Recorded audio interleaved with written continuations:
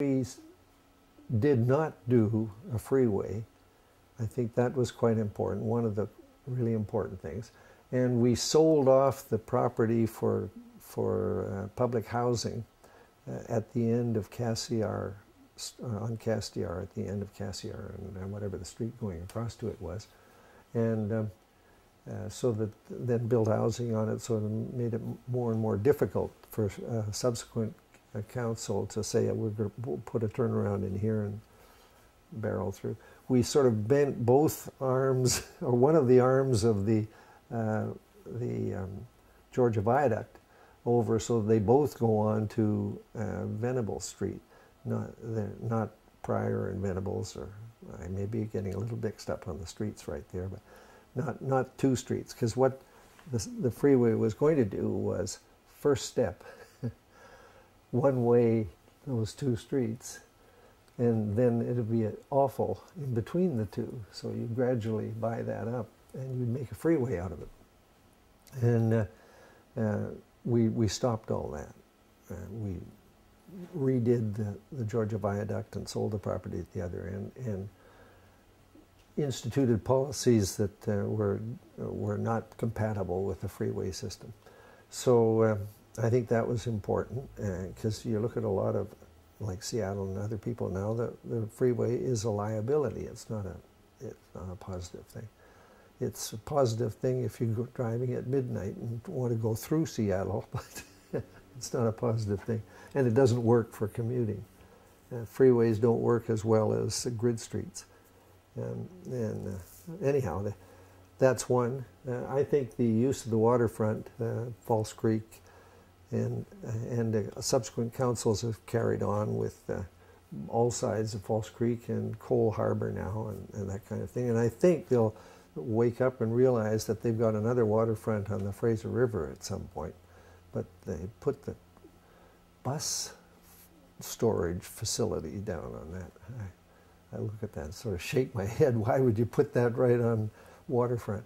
However, I'm not on the council right now, and I'm not commenting about the council. So anyhow, I think the treatment of the waterfront was the second big thing. And the third, since you've got three, would be definitely the rezoning of the downtown. Because we rezoned back in the 1920s, Harlan Bartholomew had done a zoning for Vancouver that stood for quite a few decades.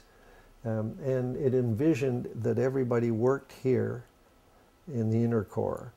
And then there was medium density housing around that. And then there were the suburbs, and there was, of course, Shaughnessy, where the executives lived, and much smaller lots over here where the working people lived, things like that. It was quite funny when you looked at it that way. But this business of making the core just for businesses and just for shops and offices, and precluding housing there. It was against the zoning to put in any housing inside that inner city. This is the concentric ring model you're speaking of. Well, it was just the downtown of Vancouver. You could not put, say, an apartment building in the middle of a downtown of Vancouver. Now you see them, quite a few of them. And now you see buildings like this 56 stories one going also, which are layered. And there's housing on the top, and there's shops in the middle, and there's offices in the middle and shops at the bottom. Anyhow, we did change the downtown zoning, and Walter was very keen on this too, to be flexible and to mix it, because somebody or other who was very important in city planning in the past said that North American cities are built to work in and get out of, and European cities are built to live in and enjoy. And I probably screwed up the quotes a little bit, but that concept was very important to us. And we tried with Granville Mall, which didn't really work very well. It was premature for one thing. but we tried to get people to go out and eat on the sidewalk, and nobody did that then. And you couldn't make them go out there, so it took a while. I think it really took Starbucks. And then one of the great things about Starbucks is people started drinking coffee on the streets, and you've got a lot more restaurants outside now with outside tables and everything. And it's much more European. The third thing we tried to do was make the city a livable place.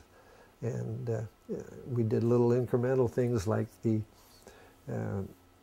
the West End, where every homeward rush time, they actually stationed a policeman out at Chilco and Georgia Street to stop all the traffic on Georgia and to let traffic come in from Chilco, a residential street.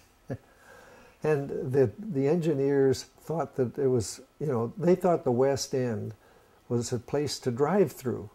They never thought of people actually living there, And so they just wanted to get as many cars through the West End as they could.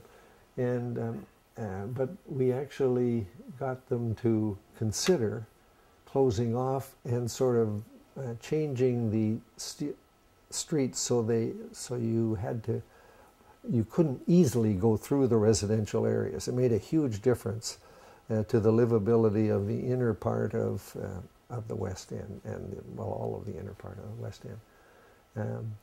That was part of this idea of making a city a place to live in, and the downtown core. Then, instead of being an office area that was dead at night and dead on Sundays and all that sort of thing, you have a very lively scene now. You have Robson and a whole bunch of other streets that are extremely lively, and all of the West End is a very nice place to live.